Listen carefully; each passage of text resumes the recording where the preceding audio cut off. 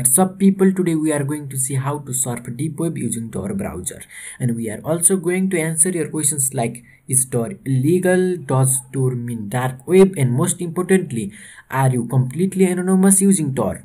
We will talk about all the answers, but first let's browser TOR and see how it really is. You can get TOR browser from Play Store.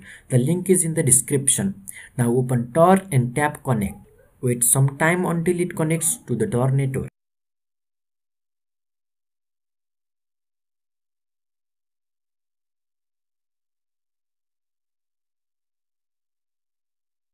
Now it is our TOR interface.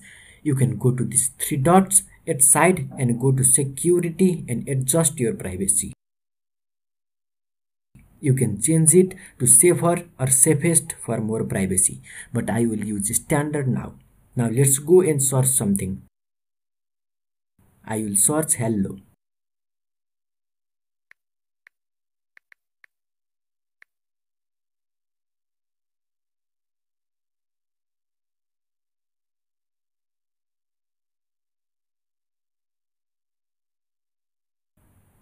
It will take some time. Don't worry, TOR does not take too much time like this. It's slow in mine because of 4 reasons. The first reason is TOR is a bit slow itself. TOR can give you privacy but not fast web surfing. And the second reason is we are using a search engine called DuckDuckGo, which is slower than other popular one. But if you use Google or other search engine, it will show IP conflict error and will be difficult to browse. And the third reason is my net is slow. You will need a faster network connection for browsing TOR. And the fourth reason is TOR does not allow screen recording, means it will show whole screen black if I try to record it. So I rooted my phone and flashed some file to enable screen recording. So my phone is little slow. I flashed my phone just to show you guys practical. So please hit the like button for this. It's a privacy feature in TOR, so you cannot record screen. Now our search results are here. It's like normal browser. You can get many results which may not be available in Google.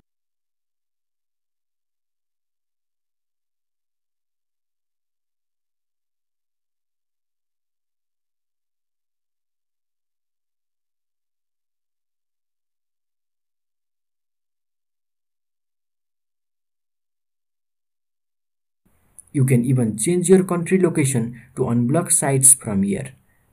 There are many countries here, something like wide range VPN.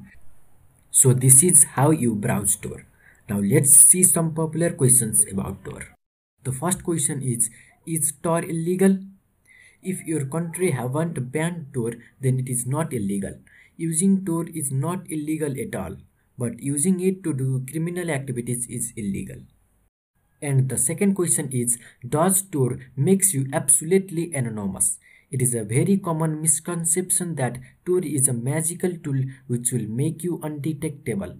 In reality, TOR protects your identity much better than other, but nothing is fully secure.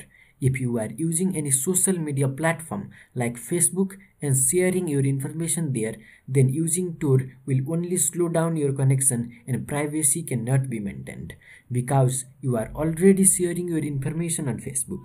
If you are really concerned about your privacy, then use a VPN. TOR is for highly confidential people like military, journalists, activists and spies. So if you are a normal person, then you don't need TOR. And the third question is TOR used for surfing dark web? No, TOR is used to surf deep web. Now you need to know the difference between dark web and deep web. The internet is a very big network and TOR allows you to go deep inside it, which can be called a deep web, and dark web is just a bad side of internet which may not be legal or ethical. That's it, nothing more. In simple word, TOR is used to surf deep web and dark web is just a small part of deep web.